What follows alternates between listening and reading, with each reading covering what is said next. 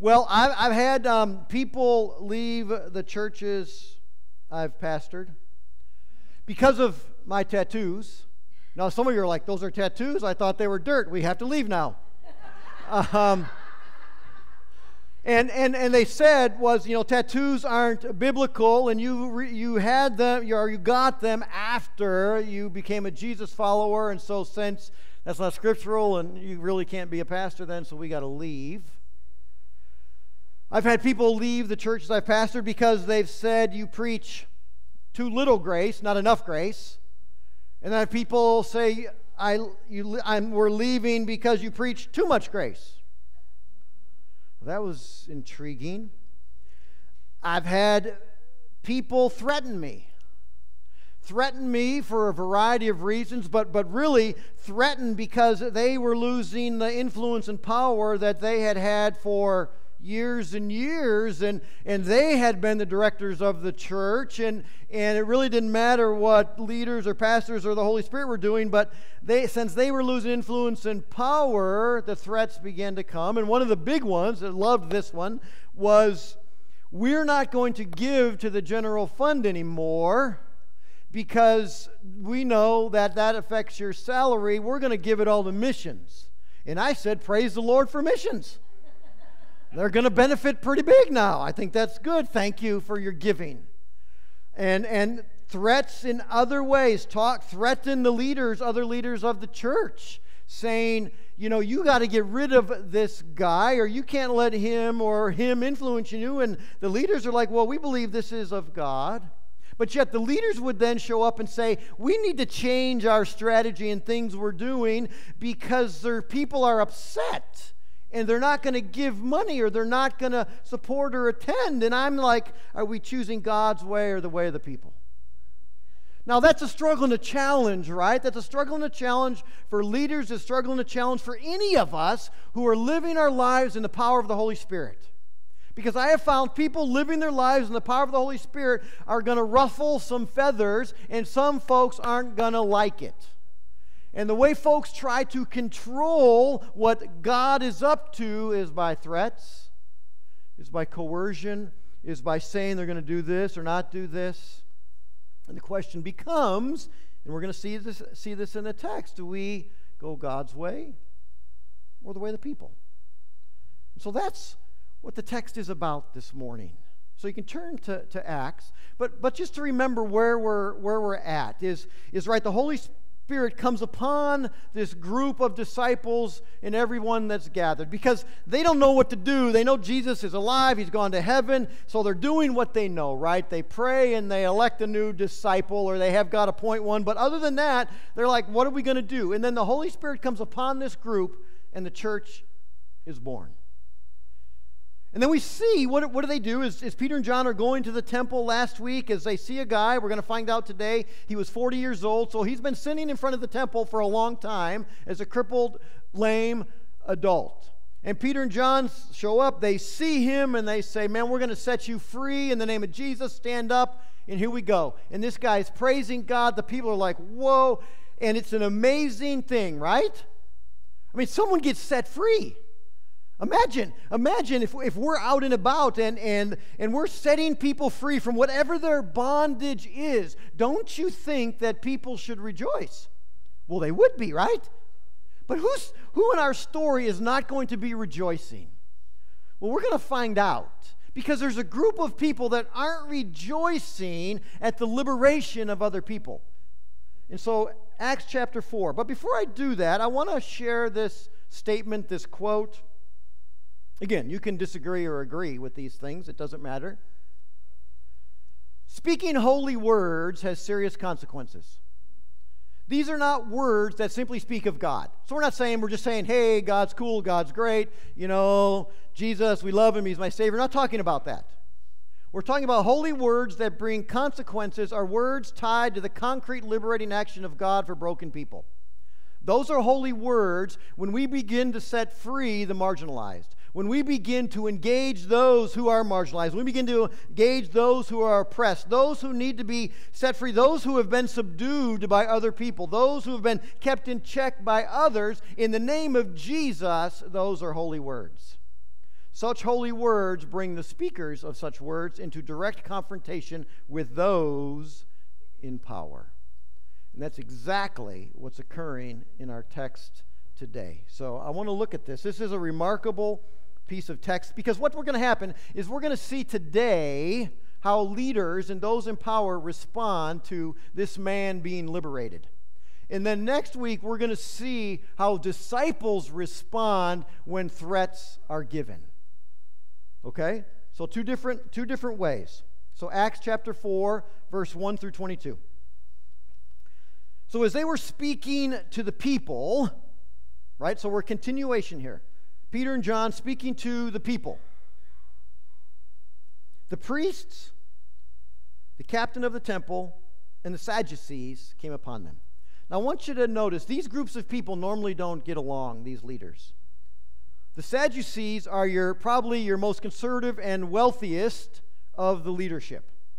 Okay? And so they do things their way. They believe they're right. The priests, which later become essentially the Pharisees, they a little more liberal, and they believe they've got it right. The captain of the temple is the guy that's in charge. And these groups of people normally don't work together well.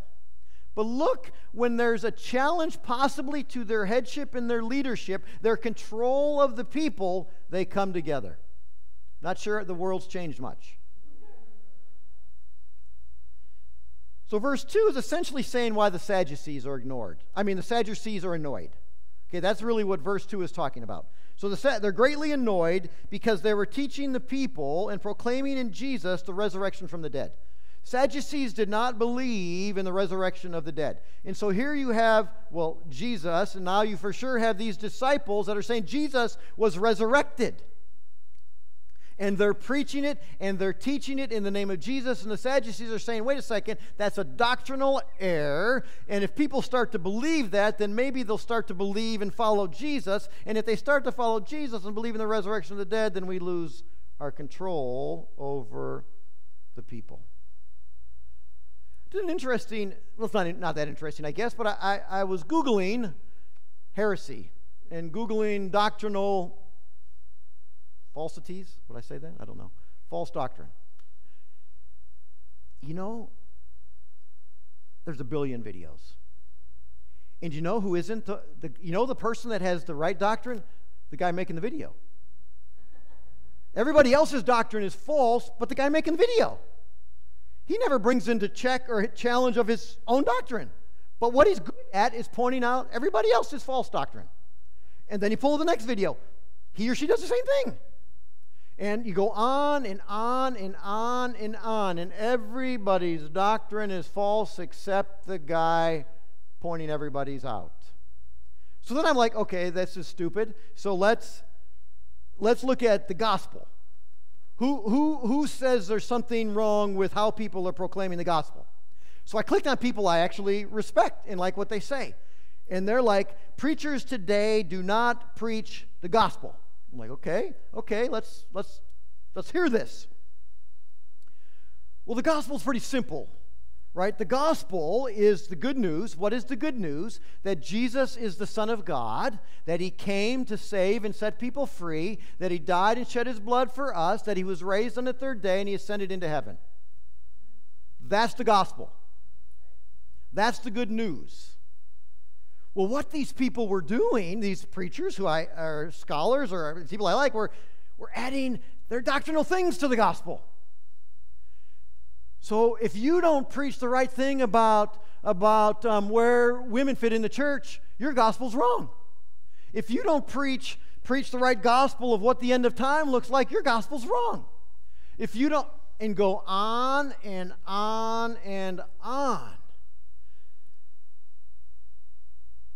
And I'm thinking to myself, like, why do all these people have to be right?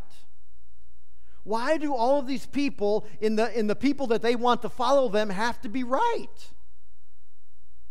Well, because they want the followers. Because they want the authority, the power, the control over the followers.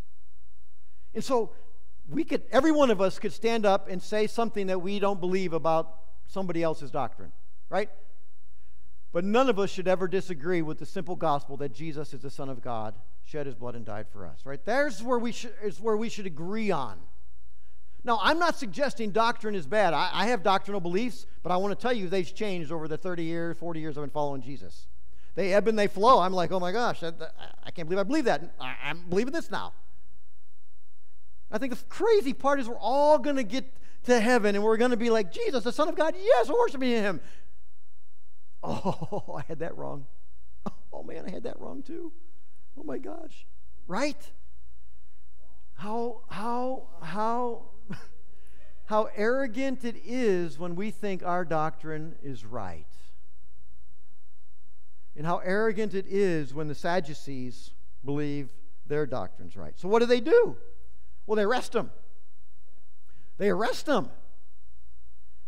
And because it's evening and we can't deal with things, let's just put them in jail for the night. Because that's a threat, isn't it?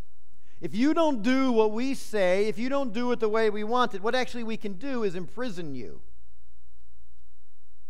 But Luke wants us to know what happens when the authorities try to squash the proclamation of the gospel. Someone tell me what verse 4 says.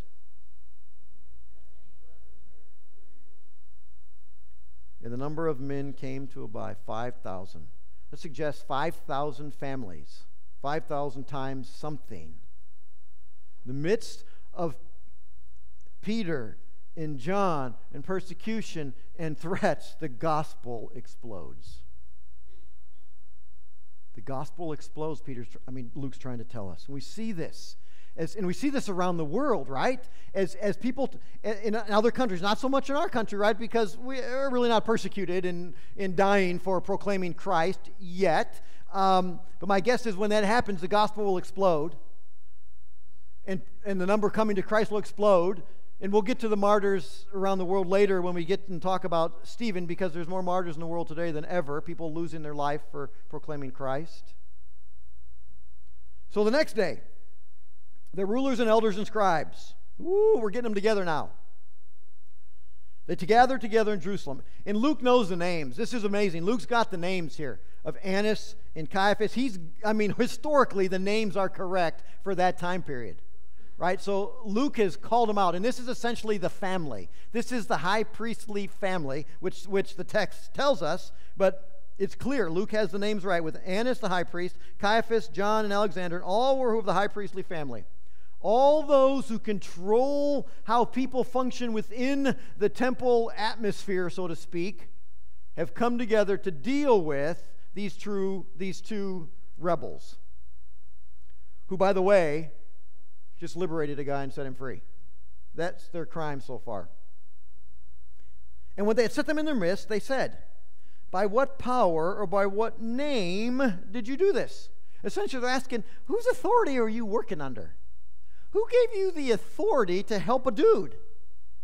Who gave you the authority to walk up to the 40-year-old guy who's been in front of the temple lame for who knows how many years he's been there begging? Who gave you the authority to do that? Is that not a preposterous question?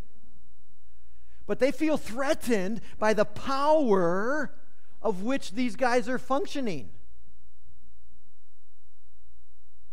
The guy that's been lame for 40 years could be set free. Now, I want to use a stupid, maybe not a stupid example, but just a dumb example here. And I was thinking about this. So Christine, I'm glad you're here, because is it okay if I use you? Thank you. She didn't even get to answer. Thank you, though. Appreciate that, Christine. So, Christine, you work at the thrift shop, right? Yeah, okay. So imagine if the elders of the church went to Christine and said, who gave you the authority to work at the thrift shop? And Christine said, well, I was praying, and I felt like God told me to go work at the thrift shop, and so I did it because of Jesus. And we're like, yeah.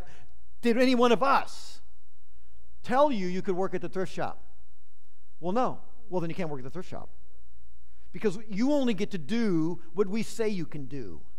You only get to function within the body the way the leaders of the body say you can function. And so, I know you're helping people, Christine, and I know you're helping people need clothes, and maybe you give money every now and then when your heart breaks for that person, whatever. But Christine, we didn't tell you could do that, so you can't do that. That's how preposterous this is. That's how preposterous it still is today. When the body of Christ says, I'm sorry, you can only serve in these ways. Well, but feel like Jesus has said for me to go do that. I'm sorry, you don't get to do that because we didn't authorize it. Or actually, we don't agree with this thing you're doing. It doesn't fit into, well, the Holy Spirit's leading me in the name of Jesus. It doesn't fit into our beliefs or the way we would do it. So, are we hearing that? It's the same reason, and this is probably a cop-out. It's probably a cop-out. It's the same reason, as I pastor a church, I hate strategic planning in the church. Because what happens is when we put a 5-year plan in place, the Holy Spirit tries to jump in year 1, and we're like, I'm sorry, Holy Spirit, we got a plan. And I'm sure you gave us the 5-year plan, and there's no way, Holy Spirit, you ever want to change your 5-year plan. And so we can't listen anymore, God, because we figured out the plan. At your leading, of course, but we have a plan. Because we like control, people, let's be honest, right? We all, some of us are real control freaks, some of us are minor control freaks, but we all fit in some reason we like control. And the Holy Spirit, who I believe is a gentleman, well, he likes us to lose control sometimes. And we can't imagine that. Because if someone loses control in the Spirit, I mean, really, is that really real anyway? Because it's not orderly, it's not the way I expect the Holy Spirit to work.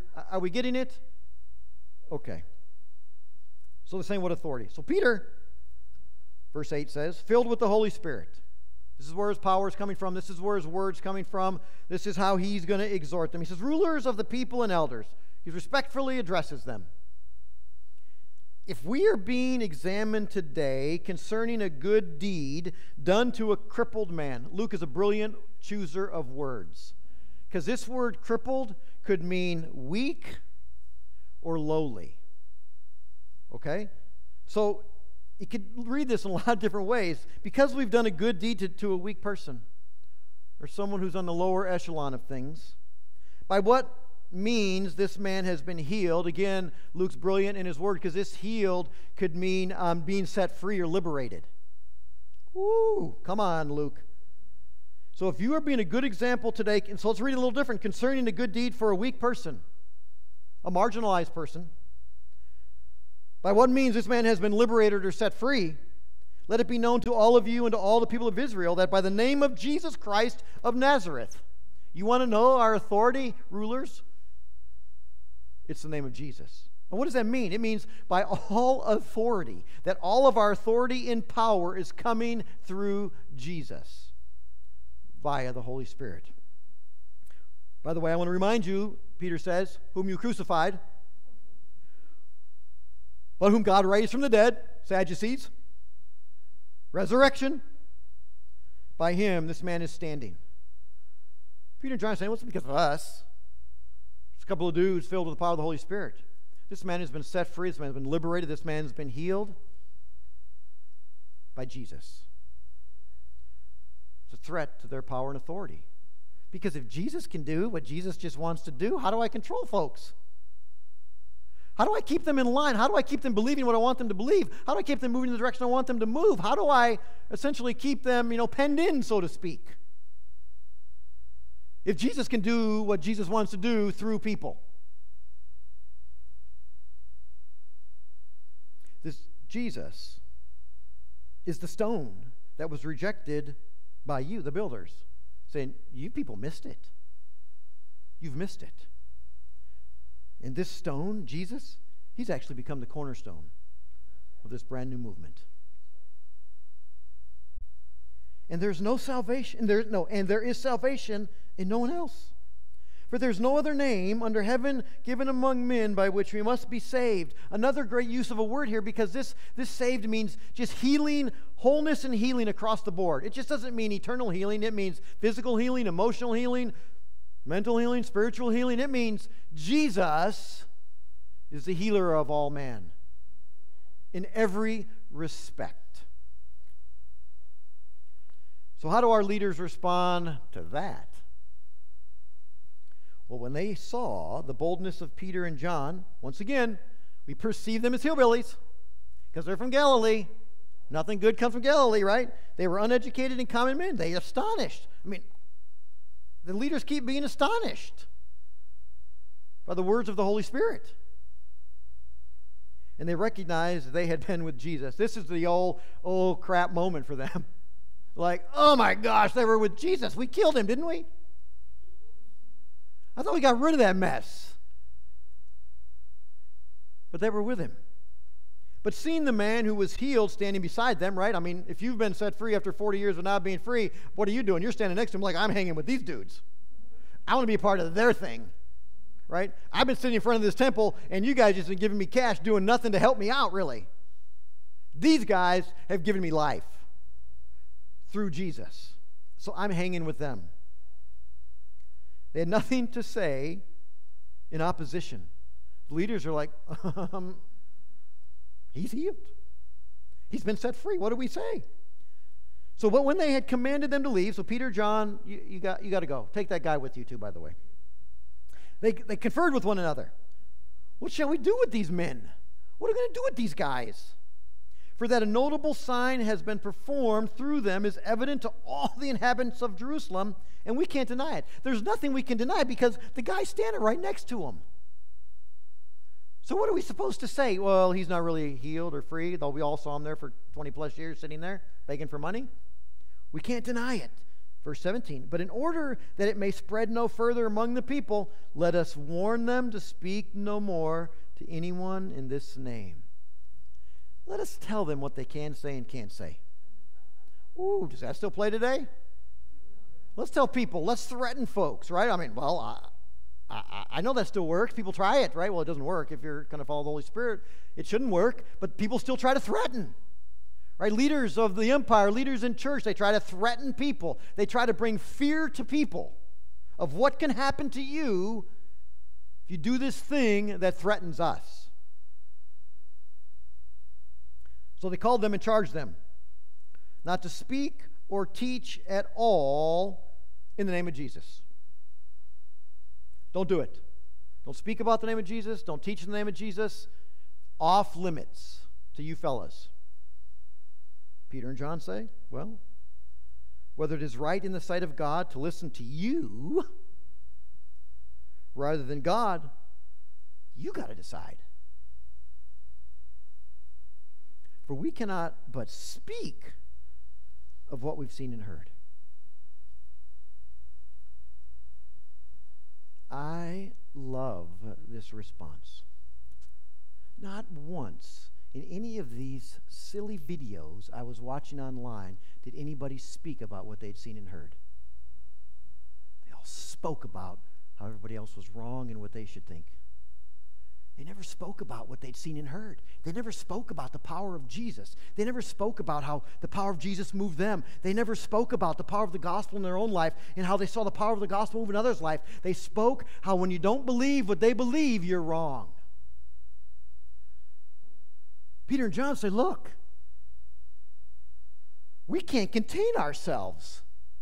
We have been so moved by the Spirit of God. We have seen so much amazing stuff while we walked with Jesus, and now apparently while we're, walking in the Spirit. And how do we not talk about what we've seen and heard? When I'm talking about what I've seen and heard, I'm not trying to get you to conform to me. I'm trying to get you to follow Jesus. When I'm not speaking about what I've seen and heard, but trying to preach to you what doctrine you have to believe, I'm trying to get you to conform to my beliefs. We have to learn to recognize the difference. And people in power who want power and who want to control do not want you to think for yourself. And that includes the church as well as the empire. They do not want you to think for yourself, because when you think for yourself and you allow the Spirit to move you, who knows where that's going to happen? Who knows where that's going to take you? So church, let's not walk up to people and say you're wrong. Let's not walk up to people and say your doctrine is messed up. Let's walk up to people and say there's no way you could be saved. Let's walk up to people and say, you know what I've seen and heard? You know what Jesus has done in my life? You know the power that flows out of me in the power of the Spirit? Could you imagine, instead of being out and saying you're all wrong, we're all right, and we just were about setting the oppressed free and dealing with the empire and religion who were oppressing people, and without saying we're right and you're wrong, but just being a part of setting people free, how the empire would and the religious leaders would freak out. And it's why denominations, right? I remember I told you I have a friend who had been serving in Haiti and then was a pastor, and now he's getting ready to work for another mission organization where he's going to be training and caring for pastors around the world. And his church wouldn't send him because the sending organization thought women could be pastors, and they didn't. And they thought that was going to mess them up. I don't even want to tell you what's going on in my head right now. I don't understand that. This guy who's going to be out encouraging those who are telling people about what they've seen and heard, say, we don't have any place for you. Because doctrinally, we're right and you're wrong. Let's not be those people. Verse 21, and when they had further threatened them, they let them go, finding no way to punish them. Why? Because of the people. For all were praising God for what had happened. For the man on whom the sign of healing was performed was more than 40 years old. They're like, we can't do anything to him because they have the support of the people. But the persecution is beginning and will continue. I want to end with this statement, this quote. I steal everything that's good. But I want us to get this, because the gospel isn't meant to oppress. If you ever hear an oppressive gospel, it's wrong. Because Jesus was a liberator of the oppressed, not a mascot for the powerful. If someone is trying to conform you through Jesus, it's not the gospel. Jesus, through the power of the Holy Spirit, changes.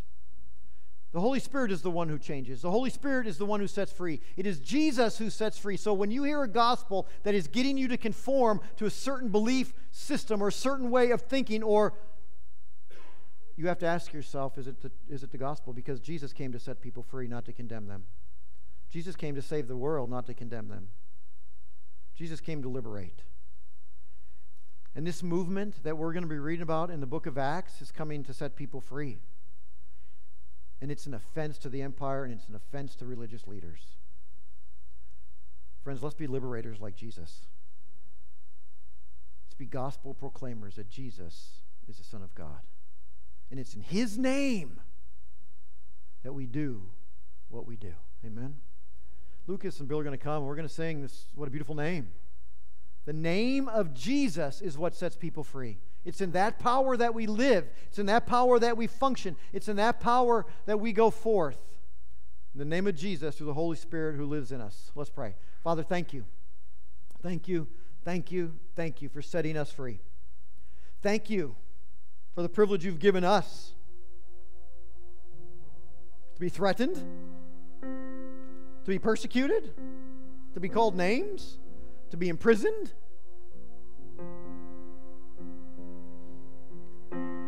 For the privilege of being present with those who have been taken advantage of, with those who are caught in the bondage of even wealth. Lord, may we be liberators like you, whatever that means, whatever that looks like. And may the gospel that we proclaim be a one of freedom, not of oppression, not of conformity. And may we live in the strength and power of the Holy Spirit who lives in us.